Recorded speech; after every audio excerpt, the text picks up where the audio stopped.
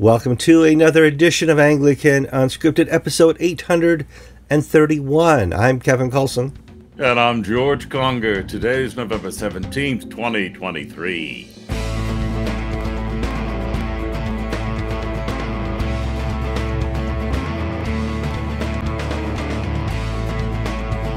All right, welcome to another show of Anglican Unscripted. Probably going to be one of the most popular show we ever put out.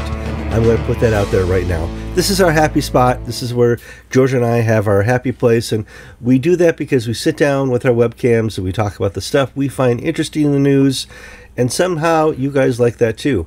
This is a sister site of Anglican.Inc. George and I and many others post stories on Anglican.Inc. that involve news around the communion. We recommend that you go there. I'll have a link in the show notes if you can't type Anglican.Ink in your browser. George, how you doing this week? I am doing fantastic. It's been a miserable week in church news. Sure. But God is still sovereign. Mm-hmm. It is His will that things are unfolding in this way. Now, why? I don't know. Perhaps it's the time for old things to pass away and new things to be born. But even while we've got the Church of England imploding, we had 2 baby boys born in the parish. So my church grew by 2 people this week. And, you know, the joy of just welcoming little Henry and little Dean into this church. I get to do this Sunday, the service of churching of women from the 1928 prayer book, welcome the mommies back into the church after the successful birth of their babies. Mm-hmm. We do need to realize that sometimes we can get ourselves so overpowered and overwhelmed by the war in the Middle East, by the economy, by politics, by church life, that we forget that God is still sovereign and His reign can never be changed. And we just need to be faithful to Him in all things, no matter the circumstances around us. Yeah. Jesus is the same yesterday, today, and tomorrow, and that is unchanging. His ability to transform us from sinners to the righteous is undeniable and unchanging, despite the anxiety you may be feeling right now because of your church leadership, because of war, rumors of war, politics, and everything else going on around the world. We are past the 2,000-year mark where we have just tangible proof of God's everlasting love for us, despite how broken we are as a church, as people in the church, and as secular society. And I just want to recommend to people that don't ever panic. And here's what I always used to tell my children. Dad, this is really scary. This is really scary. You can panic when Dad panics. Okay, when you see me panic, you have every right to panic. I'm not panicked yet. I'm disappointed. We've seen this before. We don't know how this will play out. But the most cool thing is, it's not our first news story, George. We're going to start somewhere else. Let me bring up the show notes. The show notes say we're going to start all the way over with the ACNA. They have a new bishop-elect of Cascadia. His name is Jack Worley, George. Jacob Worley. What did I say, Jack? Jake, sorry. He's been in the news before. He's an American, was a priest in the Diocese of the Rio Grande Episcopal Church, left to join the AMIA, then the ACNA, served some time overseas, and then was up in Canada, northern Canada on the west coast. And he was elected bishop of... it's just gone out of my head. But the diocese along the border with Alaska, not the Yukon, but the one just south of that. If you watch the Ice Road Truckers or those sorts of shows, that sort of place. Well, the Anglican Church of Canada's bishops refused to ratify his election because of his connection with the ACNA. And he had already left his parish post, and he found that he had to leave Canada, he and his family, because he no longer had a job. Therefore, his work visa was worthless. And so after being elected bishop, he finds himself unemployed. Well, he made it back to the United States. He was, I think, rector of the church in Fort Worth. the one evangelical Fort Worth parish amongst all the Anglo-Catholics, and has now been elected Bishop of Cascadia, which is the Pacific Northwest, Seattle area, Oregon. And, God had God had a plan for him to be a bishop. He started down the wrong path, and it wasn't in the Anglican Church of Canada, it was to be in the ACNA. So congratulations to Jake Worley, and may he have a prosperous and wonderful ministry up in the frozen north. I like how we're contrasting our last story with really good news. ANIC also has a Bishop Suffgren, George. Yes, I needed Mike Stewart. Mike Stewart has just been elected at their synod, which I think was in Vancouver this past weekend. And Mike is an Englishman, originally from England, trained, and he's an English evangelical who came over to serve in Canada and then moved into ANIC, and has now been elected their suffragan bishop. So looks like things are going to be pretty good in that part of the world. Except for the weather. It's going to be pretty good. Oh, no, Vancouver's got nice weather. It can be rainy a lot, but when the sun shines, the sun shines. You take a little day trip, go up to Whistler and visit the mountains. Vancouver's a wonderful city. Got to spend a day there with my wife, and actually a whole week there. Beautiful place. All right, George. I understand it's one of the most expensive cities to visit. It is, because the longest time people from China and Asian countries were able to buy up property in the Vancouver and the west side of Canada there, and it has had a great effect on your ability to buy a 2-bedroom house for less than $2 million US. Ouch. All right, so let's move on to the story of the day. Yes. Week, probably. Year, of course. Century, maybe. But let's find out what we got here, George.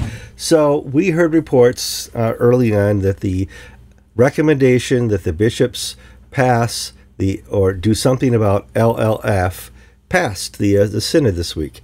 You and I were surprised because we thought for sure, we knew they had the bishop votes, but we thought that the clergy and laity would hold the line. And in that ending vote, the laity passed it by one, the clergy passed it by a couple, and the bishops, the leadership of the church, passed it overwhelmingly. And we need to talk here. We need to step back because we're kind of in this quagmire now. Do we run for the lifeboats? Do we jump out of a burning plane and grab our parachutes? Or do we wait and see what happens? And in that, I do want to recommend the people understand, if you're going for the lifeboats, it's women and children first. If it's a parachute, you can grab whichever one is available to you.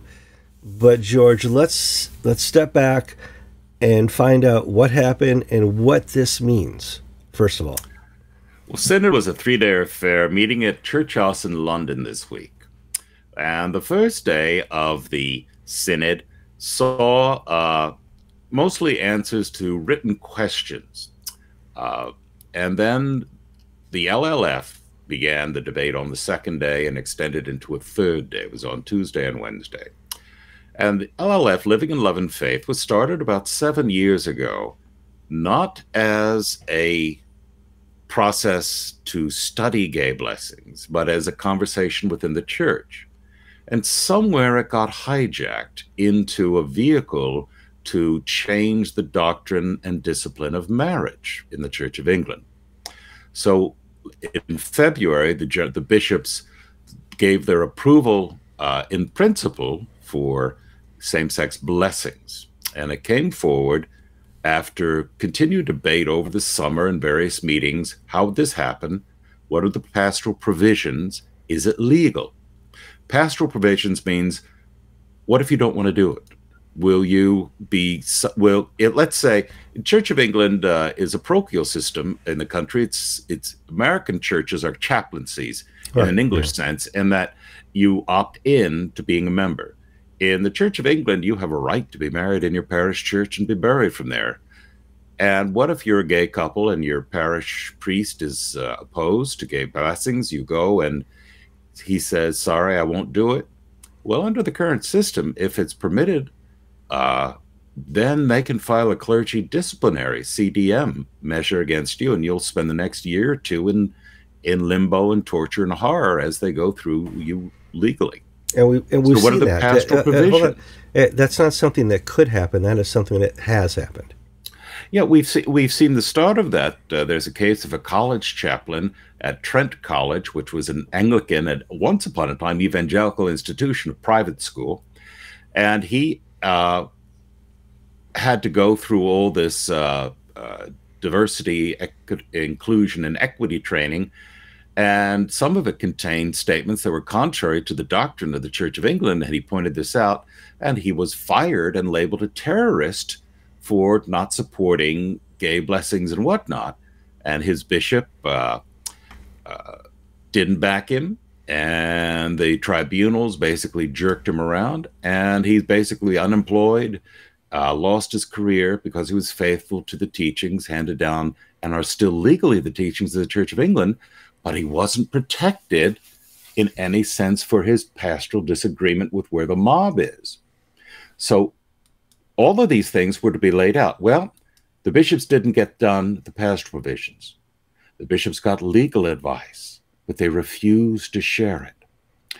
And some amendments were put forward stating that, well, we can't really vote on this till we see the legal advice, because what if this is illegal? And, well, what do you mean, what if it's illegal? Well, there are rumors that the advice the bishops received was that, yes, what you're planning to do is a change of doctrine. And this is how, if you're going to doctrine, it needs 2/3 votes of synod, and it needs several meetings. And what you're doing is a 50% plus one way. And that's not lawful.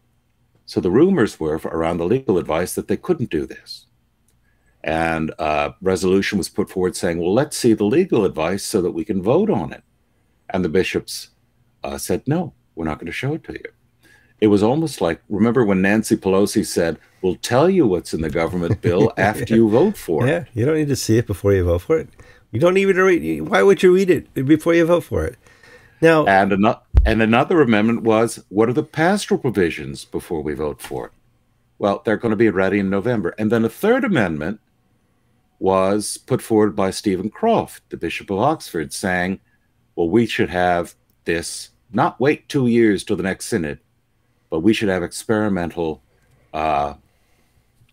liturgies for those who want to use them now, before we have legal advice, before we have pastoral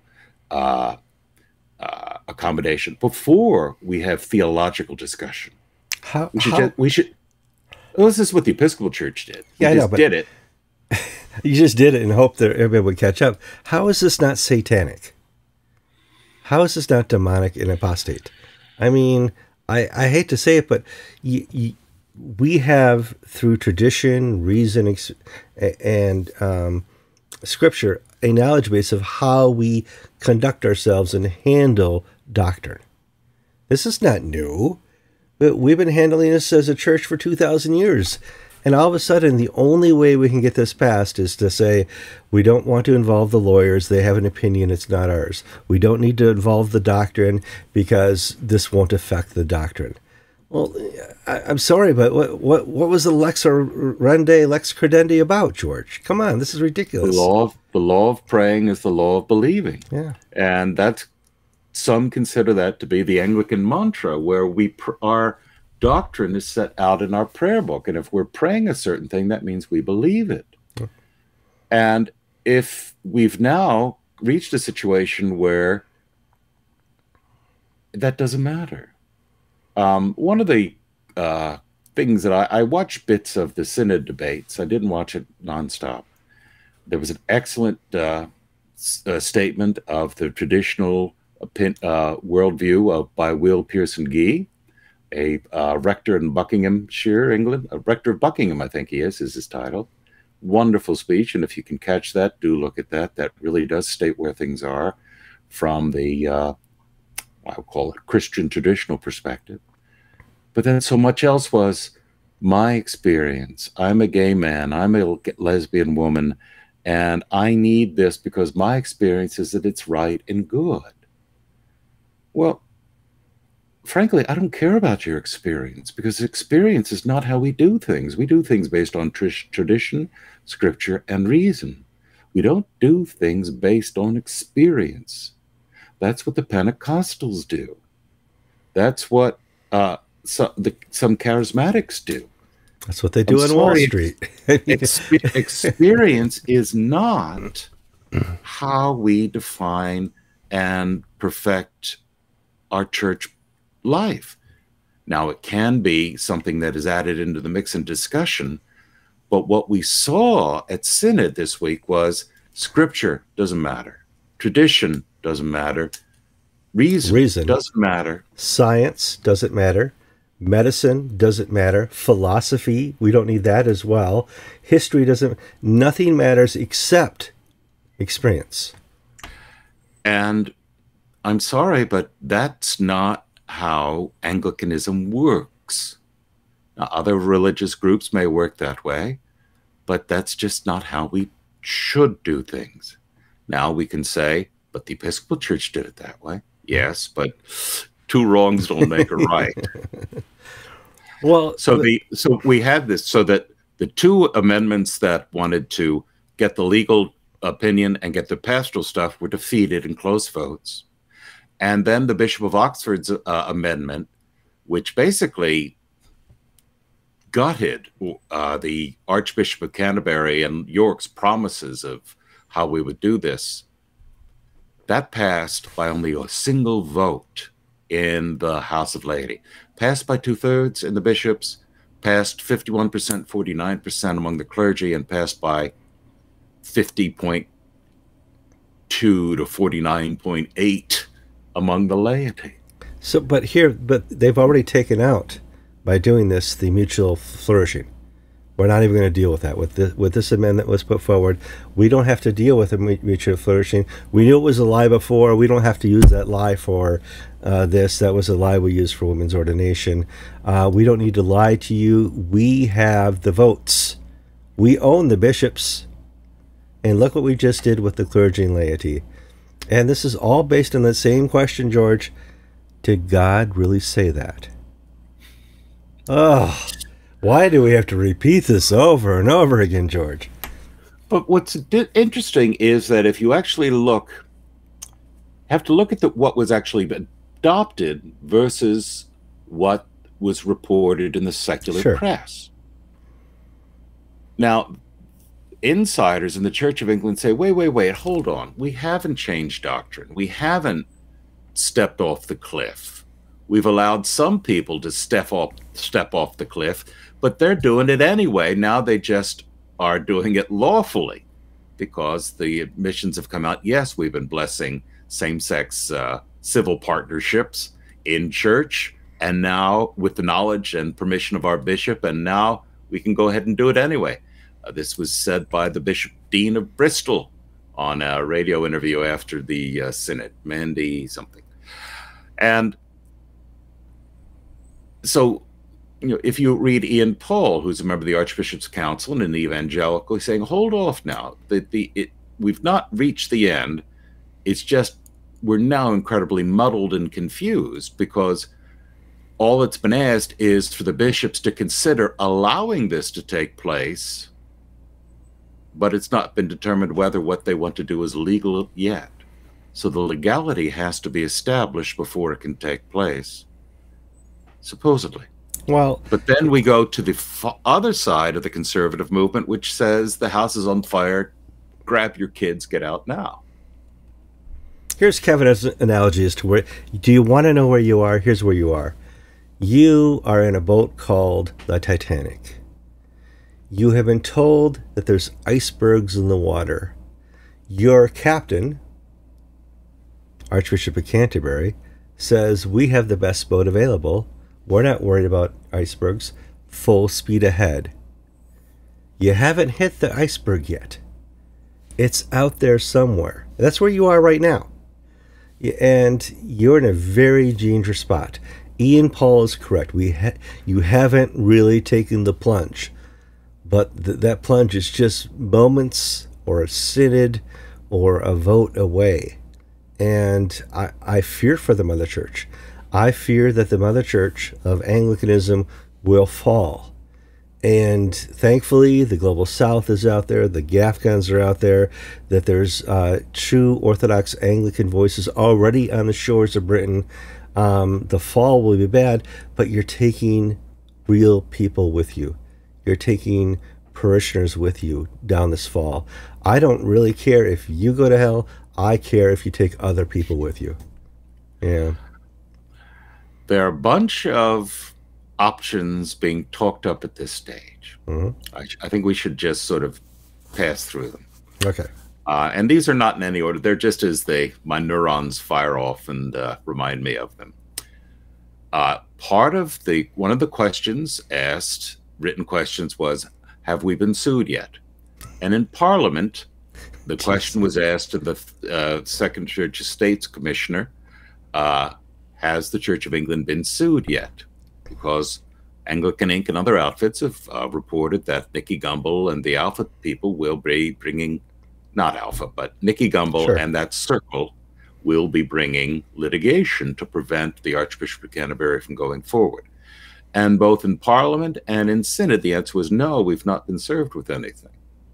Well, Nicky Gumbel doesn't make idle threats. He doesn't. And so now I expect that we'll see some correspondence from lawyers making their way to Church House and to the Lambeth Palace, basically pointing out this cannot be done.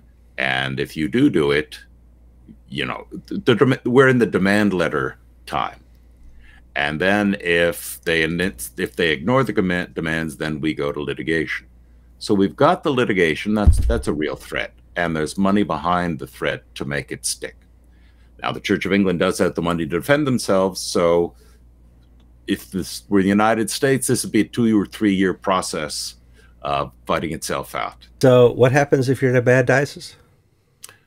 If you're, Oxford, for example, has 1 bishop and 3 area bishops. So and they're all liberals, and they're all pro-gay, pro-this, pro-that.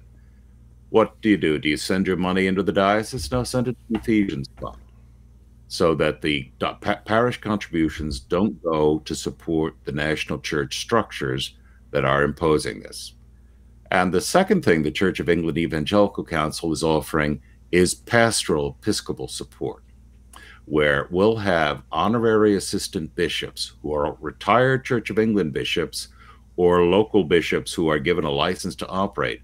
So, for example, in the Diocese of Oxford, you have a retired Kenyan bishop who is now a parish priest, and that Kenyan bishop has been doing confirmations for conservative evangelical parishes.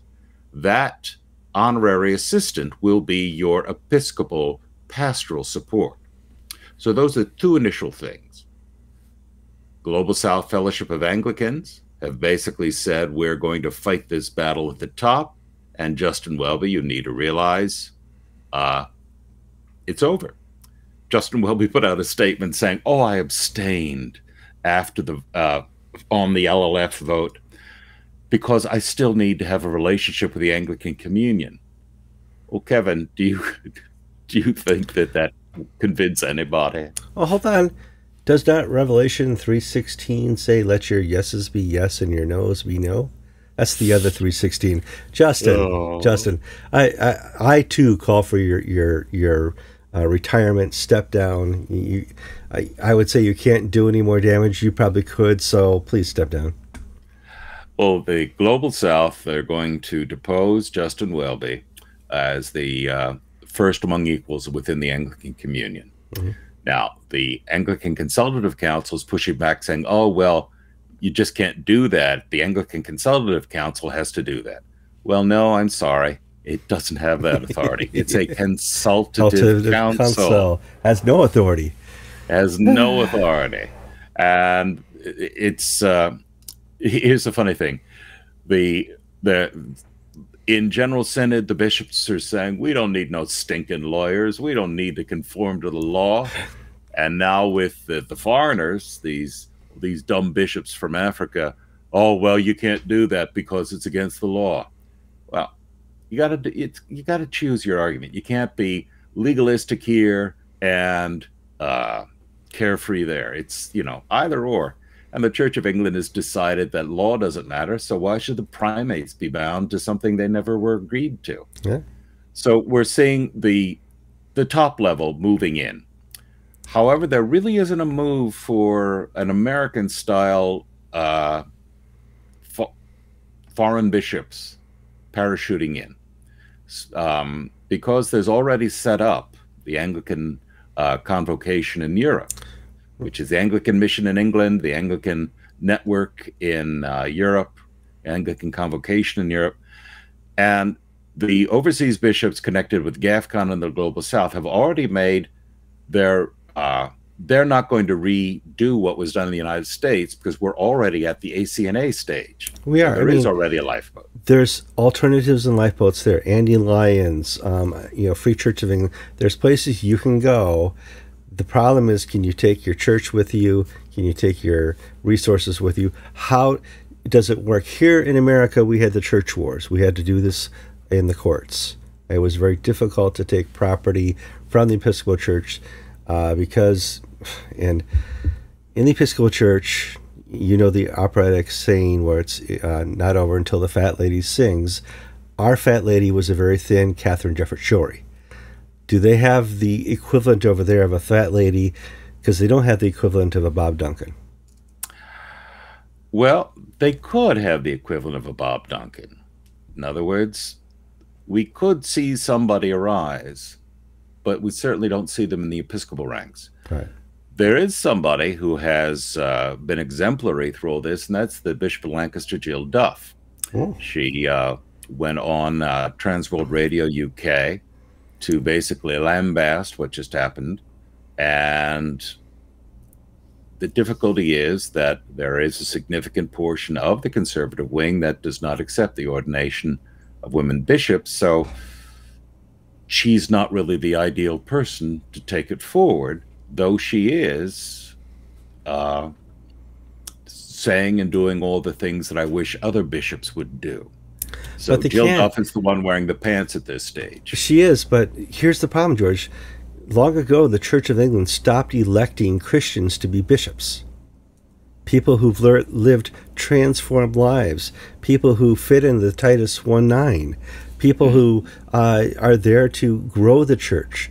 They've elected politicians who don't mind wearing a collar into the episcopacy. And here's what you get. Boom, you got a broken church. Broken. So and then we published an item from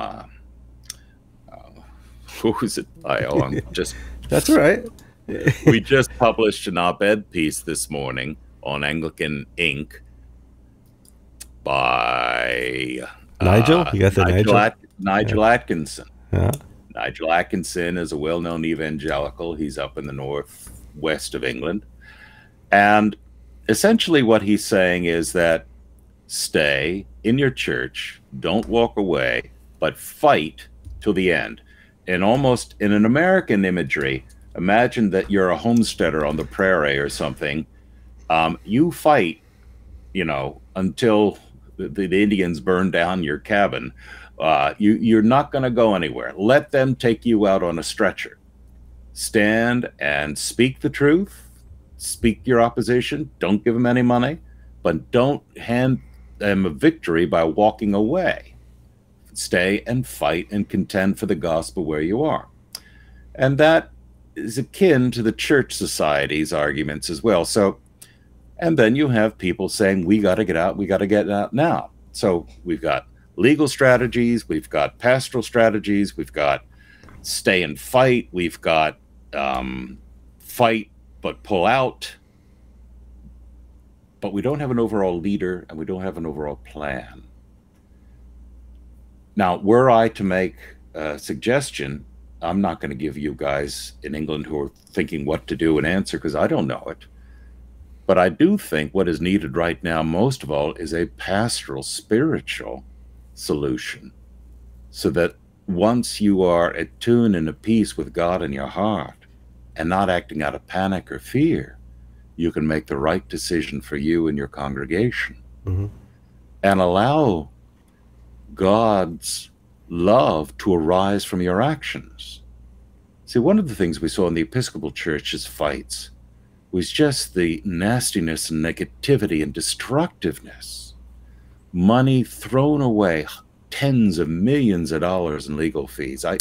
Hundreds of millions. Hundreds of millions. Yeah. Alan A.S. Haley Mm-hmm. chronicled this. And it so poisoned so many people. And it drove some people out of organized religion entirely. Sure. Because they looked at these Christians and thought, I don't want to be like either side. So the traditionalists have the dual burden of being the loser in a political game, but they must express the confidence and joy of being winners in the eschatological, godly game. Now, so we can't use the tools of the enemy. However, and I don't think we're here yet. I don't think you're here yet. But compare and contrast with the Episcopal Church or the Church of Canada. Okay, right now, all the promises that were given to the conservatives with women's ordination and with the gay marriage were lies. Of course you can keep your faith and serve in the Episcopal Church. Of course we won't make you do anything. Well, what do you think we are? Monsters? And guess what, George? They were monsters. They were satanic. And so if you at a certain point you allow something to happen, I don't see examples of where churches can go back. The Church of Canada can't go back. That's gone. The Episcopal Church can't go back. There's a movement right now to save the Episcopal Church. I think you're too late.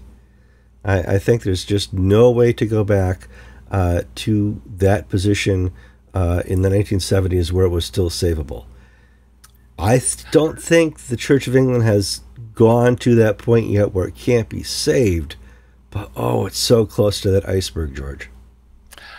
Well, I think if we look at history, there might be arguments that in your favor.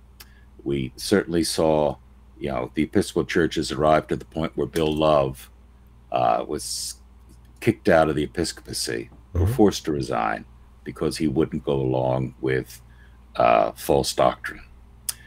We've seen in the Church of Sweden and in the Church of Norway.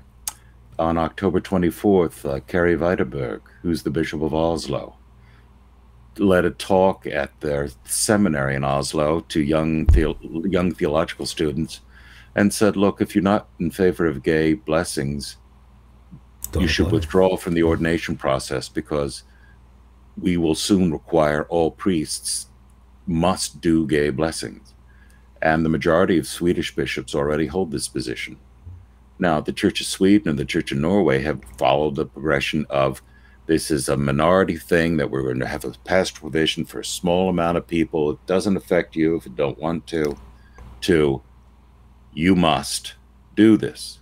The Church of England's LLF process is that you don't have to do this, but you must refer somebody to people who will. So you must be complicit in sin is the counter argument. Well, that was where the Church of Norway was a year or two ago. And now it's advanced that unless you do this, you cannot be a priest in the Church of Norway. You must leave. And that's where we are in certain parts of the United States in the Episcopal Church. But at the same time, I do believe that there is hope for the Episcopal Church. I do believe there's hope, but because I don't think God has fully withdrawn his Holy Spirit from all parts of the church. There is a remnant out there that hopes to bring things alive again. What form it takes, I don't know. Yeah. But, I mean, but God is still glorified in some churches in the Episcopal world. You see it, I don't see it, but you and I both know neither entity has gone so far that it can't be redeemed, that it can't change course. And of course, that is my desire, that the Episcopal Church returns to God, repents of its sins. I pray that for the Anglican Church. Now I'm going to have to pray that for the Church of England. That it wakes up and says, "Oh, wait a minute, we're doing it wrong." So, yeah. And this is the value of leaders. This is the value of leaders. There was one church, Kevin, that changed its mind. We were talking about it before the show, and that was the Lithuanians or the Latvians. Latvians, yeah. The Church of Latvia, Evangelical Lutheran Church of Latvia. It's an Episcopal church. They had been pro-women's orders, and then they had a new archbishop, and then they thought about this, and then they said, no, that was a mistake. It wasn't, in our view, it was not godly. It was not scripturally sound, and we are not going to fire all the women clergy, but we're just not going to ordain any new ones. We went off course. We've returned to course, in their words. Now, but the thing was, that was an archbishop who basically led. He didn't just get elected and say, okay, from today on, but rather he spent time cultivating and preparing the church for this transformation back to what it had been. Now, if you look at that in Latvia, the church is far different than the culture of Latvia. Yet it grows. People find honor in a church that sticks with its morals. People find honor in a church, even if they disagree with it, at least the church stands for something. There's nothing weaker on the planet Earth than a church that doesn't stand for its own morals. Yeah. But, as I listen to myself talk, I'm reminded of an episode of Seinfeld. Oh, no. Where George Costanza wants to convert to Latvian Orthodox, I think it was, in order for a girl or something. And the joke was Latvian Orthodox. I mean, how much far, strange, outlandish, totally outside of the mainstream can you be? And we're offering up the Latvian Lutherans as an example. So maybe this truly is also an Anglican show about nothing, like Seinfeld was a show about nothing. I'll bring up a different show. Was it not Phoebe who talked Ross out of his true belief in evolution in an episode of Friends? I mean, and then her response was, "Wait, you changed your mind? I've lost all respect for you." So, I mean, and that's just it. The society does not respect a church that changes itself without transforming itself. And it's so sad. All right, what we got here? We're 40 minutes in. Have we talked this to death? We are at the point where we're still in the fog of what happened. The Ian polls are right. The evangelicals are right. The conservatives are right. There's a shock to the system. But the liberals are shocked too, George. They're like, wait a minute. Okay, we won, but we didn't win. This is a victory. Hail Satan, but we didn't really win. Well, Kevin Holdsworthy, who's the dean of Glasgow, he's a longtime prominent activist for the liberal cause, is poo-pooing a lot of this by saying that, look, we want gay marriage, we want full equality, and they've not changed doctrine, they've not given us marriage, they're allowing us to do stuff that our liberal bishops are already allowing us to do. It's just now that we won't get beaten up for doing what we've been allowed to do, and nobody's been beaten up for doing. So there are some, and the Colin Coward, friend of this show, I hope that he doesn't mind that. Okay, he's a friend of Kevin and George. I don't want him to get pissed by every time we say friend of the show, but we rely on him for accurate reporting of what's happening behind the scenes, George. His point is that he is so thoroughly sick of all this because no minds have been changed on either side.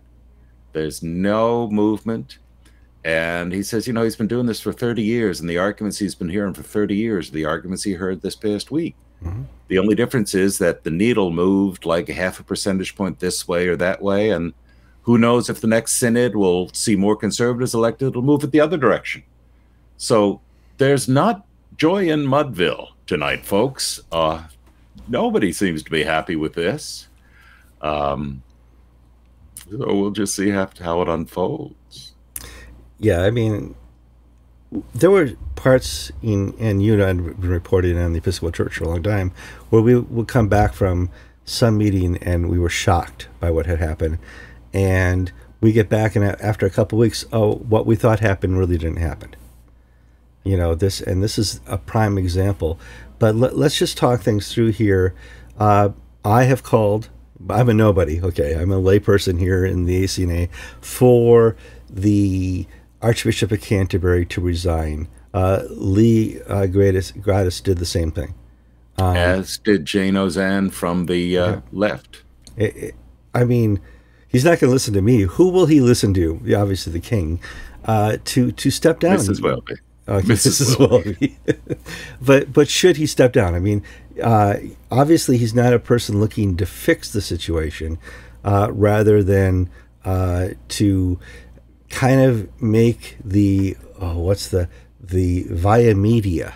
Is there an in-between place in gay blessings and the Anglican Church where I could just force this through and still get away without being hung by the stake, George? I do not want Justin Welby to resign. Not that I agree with his policies, far from it. But the alternatives, I think, would be worse. Justin Welby still considers himself part of a particular circles. He's an Etonian. He is a holy HTB alumni. Things matter to him that don't matter to other people. He's also badly damaged and weakened. And the conservatives will be in a better position to negotiate something with a damaged Justin Welby than, let's say, if Stephen Cottrell or Sarah Mullally are popped up. Then they have no compunction of shoving it down the evangelicals' throats. They have no need. They're not wounded or damaged. Cottrell, as he's called in England, I'm not particularly impressed with his intellect, but he is a political operative and he's a bit of a thug. The stereotypical Essex boy. I hate to say that because that's what I think people do. Yeah, but I think you've identified what his problem is. And so that he's not going to give away as much as Justin Welby would. Mm-hmm. Now, Welby has to retire within 2 years because of his timing out of office and reaching retirement. And I think in the next 2 years, because remember the English government's involved in this as well. We're going to see the fall of the government. As things stand right now, I don't think the Conservatives would win a general election. And the Prime Minister is certainly going to push it off until the very last minute. And he can push it off for over 2 years. And at a certain point, he's going to need to shore up his conservative base, which he has treated very badly. And one thing that he doesn't particularly care about is the Church of England.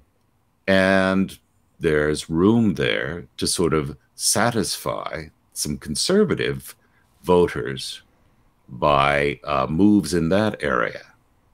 Whereas if Labour comes into power, forget it. It's over. Yeah, that's my fear. I mean, for Britain to elect a Labour Party president, oh, George, that would not be pretty. But we're survived. We've not done great, but the mail's still getting delivered in the United States with Joe Biden as president. So. I survived Obama, okay, and I made a lot of money under Obama. I mean, there's good and bad out there, George. It is what it is. All right, so that's a full show for us. 47 minutes of talking about the reaction to General Synod passing forth a motion to have the bishops forward something about LLF. Can I do one little personal play at this point? For money? No. No. All right. Yeah. Well, if you want me to, I will ask for money too. But no, okay. No. Last night we had our interfaith Thanksgiving service, and we had a number of my Christian colleagues decline to come. And I gave a talk about Thanksgiving, and I gave a little talk about the Klotzenberger Rebbe, who was a Jewish Holy rabbi cow, who really? survived the heart. Yeah. Yes. Wow. And his, Thanksgiving in times of crisis. Why I say this is that perhaps more in England than the United States, but maybe up north, maybe in New York, maybe in Los Angeles, now is the time for people in collars to show up and be friends with your Jewish neighbors, because they're going through hell right now. Where we are, Kevin, in this part of the world, you don't see Palestinian flags, you don't see protesters. There's nothing. They don't have anything to worry. But we're seeing homes defaced, synagogue, Jewish children threatened on their way to school in London, Jews being threatened in universities in New York City and Boston and MIT. Perhaps the time is now for Christians. We had a march of Christians for Israel last week. But my personal plea is, let's stop talking and let's stand with our Jewish brethren in their hour of need. Our biggest problem right now is the demons of yesteryear are the heroes of today. Osama bin Laden. I mean, he's now a hero on TikTok because of his Dear America letter, and the millennials have found it and said, oh, he's right. No, he's a demon. Please don't. Oh, Hitler. Oh, he wasn't so wrong after all. No, okay, if you wake up one morning and all of a sudden you're on the side of Osama bin Laden, of Saddam Hussein, of Hitler, of Mussolini, you have really gone astray, and the church is here for you. And that's the biggest problem, is somehow these demons of the past live on in social media. And I'm not saying that you have to be an uncritical supporter of the state of Israel. No, I am saying stand by your Jewish brothers and sisters in your neighborhood and community, because they are now under attack. David Pillig, and they feel that attack. David Pillig said that. He said, of course there's racism, of course there's problems in Israel, of course there's bias like any other country. However, and he pointed out exactly what's been happening. I need to have him on again next week to give a follow-up. If you're wondering what's happening in Israel right now, the IDF has... the news you're getting when you see CBS or NBC, that's about a day and a half behind what's actually happening. They're through most of the tunnels now. I mean, they've gone and done a great job. They have not killed tens of thousands of civilians. Some civilians have been killed. Absolutely. That's what happens in war. But please don't believe this BS that's going on the air, that we have to have a ceasefire. I'm surprised by the lack of civilians that have been injured or killed in this.